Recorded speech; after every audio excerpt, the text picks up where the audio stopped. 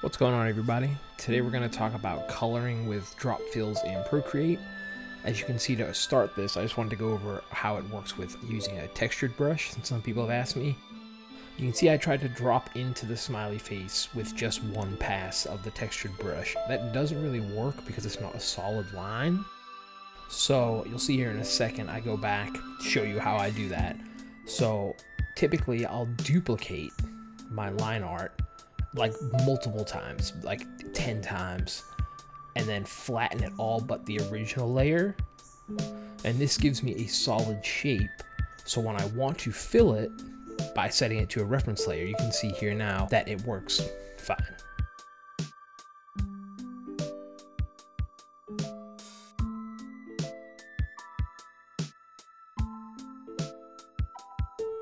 Just like that.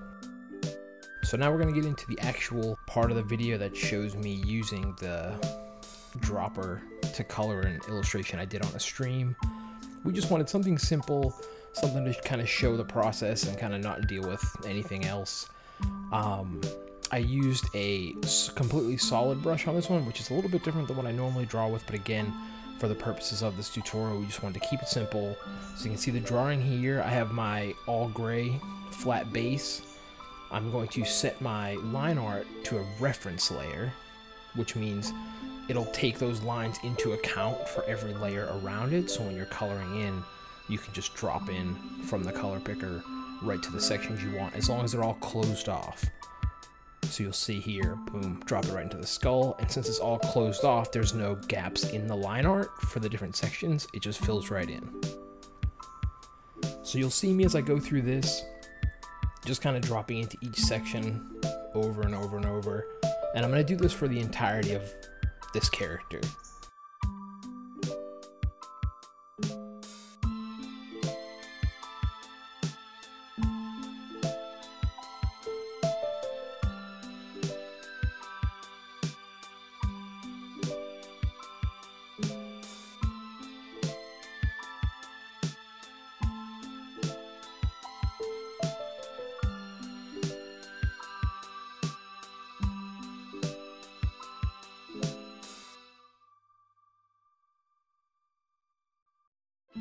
So I recorded the process of filling in this character in real time on a live stream over the course of the last few days. It's pretty simple stuff, but I know a lot of this knowledge is sort of taken for granted by folks who have been drawing with these programs and doing digital art for a long time. And I've gotten a few questions about how I do it, so I figured I would put together a super simple, a super basic tutorial for like beginner level stuff for people who don't know, which is what this is. Now I'm going to do this for all the flat colors, dropping them in, and then I'm just going to let the video play out as I kind of keep doing that for the rest of the thing with the highlights and the shadows, and you'll see a little bit of like blending and stuff in here. I can do another tutorial on that if people want, but for the purpose of this video, it's just for the color picking, so the rest of it's just going to be sped up to get to the finished art at the end.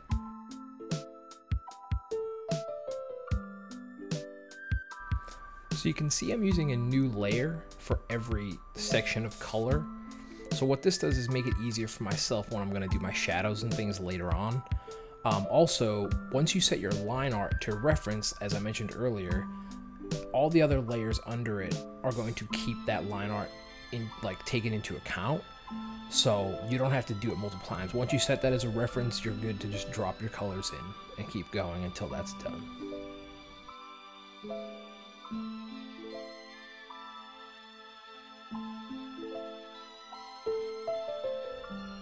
So you'll see there real quick what happened is I dropped the color in, but it hit the line art instead of the open area, and that's how you get that weird kind of little like halo-y effect around the section with the color you're dropping in. So just undo it, make sure you hit the section and not the lines, and you're good to go. So now I'm getting into the shadows and the highlights and stuff here. So the rest of the video is going to go pretty quick. It's just going to be kind of like sped up time lapse until the drawing's done. But that's basically it. Just make sure your lines and your sections are closed off with a solid line or a heavily duplicated line if you're using a textured brush.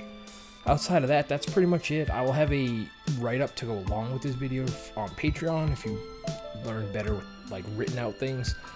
But yeah, feel free to follow me on Twitter. You can ask me any questions on there. I'll try and answer as best I can. And hopefully this video helps you out. So I'll see y'all in the next one. Peace.